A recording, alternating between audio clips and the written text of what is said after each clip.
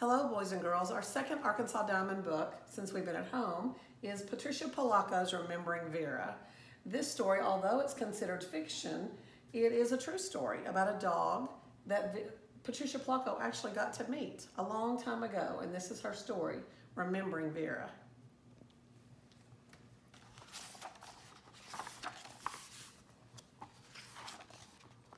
This is a very personal story and dear to my heart. It's about a very special little dog that I came to know many years ago. The first time I saw her was back in 1962, shortly after I had graduated from high school.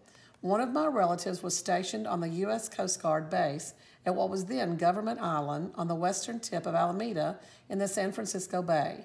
I lived in nearby Oakland, and he had offered to take me on a tour of the base.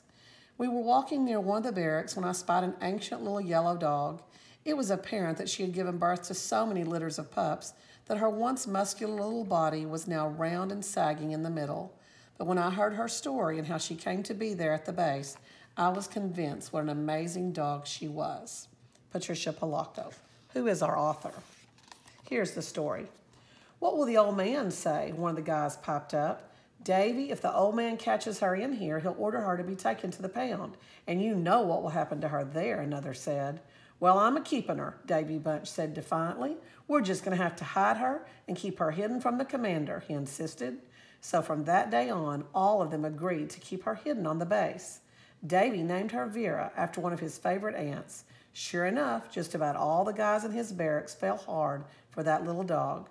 Pretty soon, she was standing watches with them. She had marched the quad and do drills with them. She stood at attention during morning reveille and even went out on the bay aboard the buoy tenders. Just as sure as there are waves in the sea, Vera became a constant fixture in the barracks. All the boys loved playing with her, but most especially Davy. He even taught her to do amazing tricks. "Watch this, fellas. She can fetch anything," Davy crowed. Then he'd throw her a toy. Nothing was too far or too high or too difficult for Vera. She could run the fastest, jump the highest, and even swim the hardest just to retrieve her toy. One blustery day, a distress call came into the squawk box. "Mayday, mayday, we've crashed on the rocks. We're sinking fast." An urgent voice rang out. "We're a mile off the Farallones National Marine Sanctuary," the voice went on. Davy and his company mustered and raced to the dock and boarded one of the search and rescue cutters. Vera was right behind them. That day, the old man happened to be aboard, pulling a surprise inspection. "Cast off, mates. Lives hang in the balance," he bellowed. With that, the cutter raced across the bay and out under the Golden Gate Bridge, and then took a heading due west, bound for the Farallones National Marine Sanctuary. Just at that moment, a terrible squall came up, and the sea was high and choppy. When they finally got to the disabled boat, it was listing to port and taking on water fast. The folks aboard looked scared out of their wits. "Hurry up, men. Those folks need rescuing. Put on lively steps now," the old man boomed. The trouble was that the rough seas, the fierce winds, and the rip currents made it impossible for the cutter to come alongside the sinking boat. "We'll have to bust them a line. Then we'll rig a bosun's chair and pull them off that vessel onto the cutter," the old man roared. But when they aimed the line cannon at the deck of the stricken sailboat and fired it, it missed. Again and again, time after time, it missed the deck. The winds were just too strong. It was exactly at that moment that Vera appeared at the old man's feet and started barking. "What in the name of Billy's barnacles is this?" he hollered as he glared at Vera. Everyone on the crew stiffened and looked at Davy. He saluted and quickly spoke. "This here little dog is how we're going to get a lifeline to those folks, sir," Davy piped up. The old man glared at them both. "This here little dog can jump the farthest I've ever seen, and she's a strong swimmer." The old man snorted. "She's already in a vest, and we can throw a line to her, and she'll deliver it right to them," Davy said, as he pointed at the sinking boat.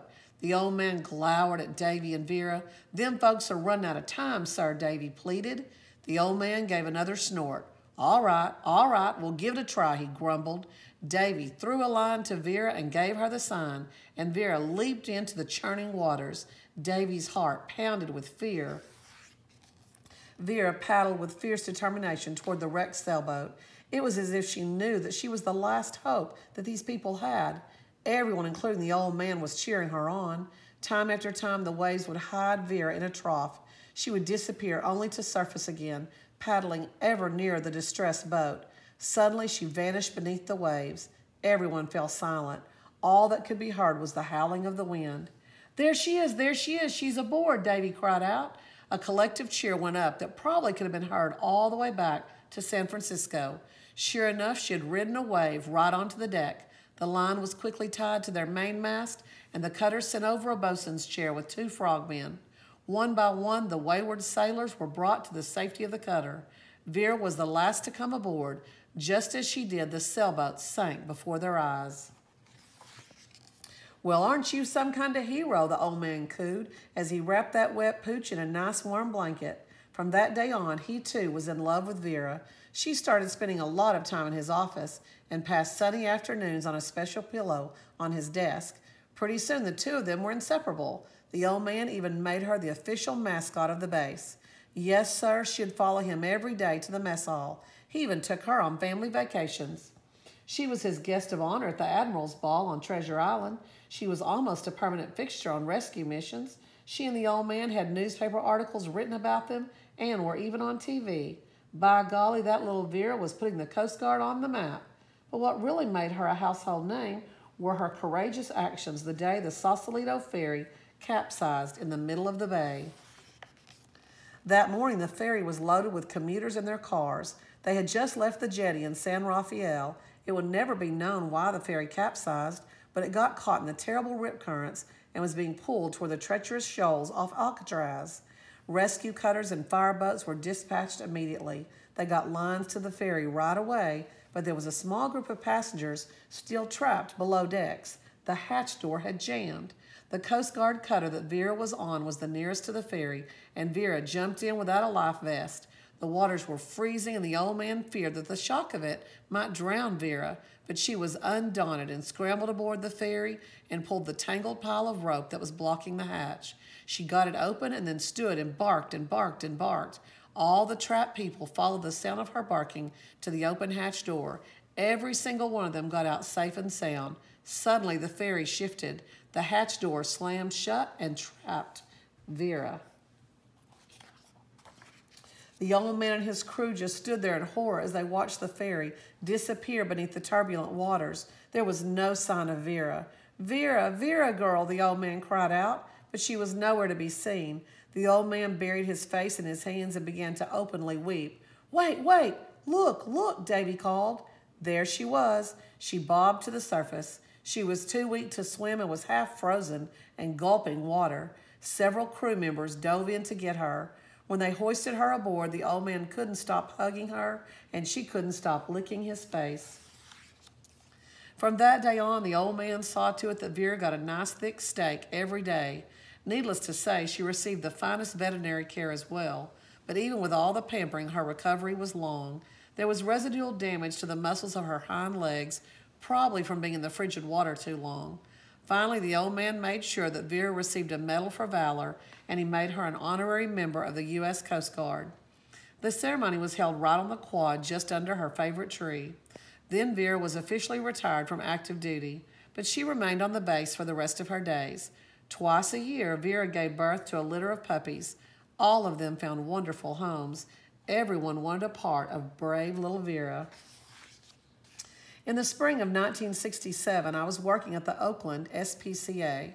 One day, a young Coast Guardsman came to the door carrying a very old dog covered by a blanket. He placed it in front of me on the counter. "She's very old, blind and deaf too, but now she can't even eat. Nothing stays down," he said sadly. "I'm here on orders to have her put to sleep," he added. I knew who was under the blanket. I pulled back a corner, and it was Vera. I personally carried her down the hall to Dr. Camner's surgery. He had been treating Vera all these years. We both sighed. I held her in my arms as she peacefully and gently drifted into her well-earned rest.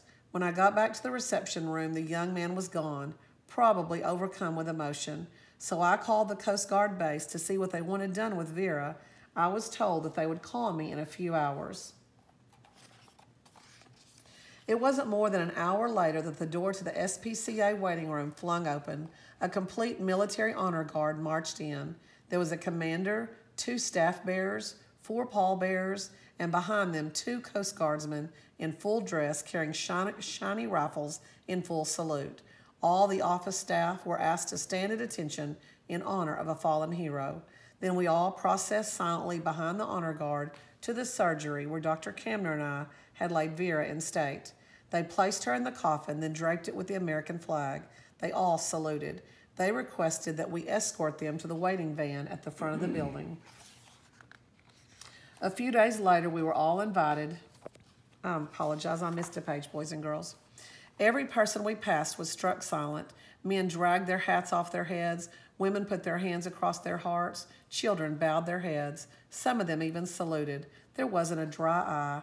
Everyone there honored that wonderful little dog. As I watched the van pull away, I was struck by the thought that somehow my life was meant to intersect with Vera's.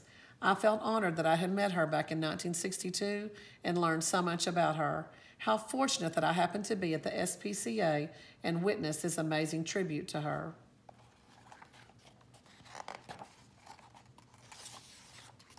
A few days later, we were all invited to Vera's interment ceremony right there on the quad, just under her favorite tree. I was pleased to see 2 large white anchors marking her grave. They're right there. That was in 1967.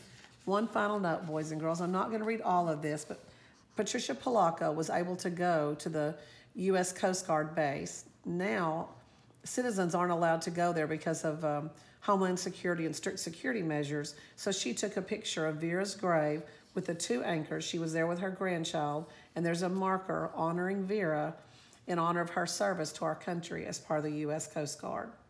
I hope you enjoyed the story, Remembering Vera, and I'll have another one for you next week.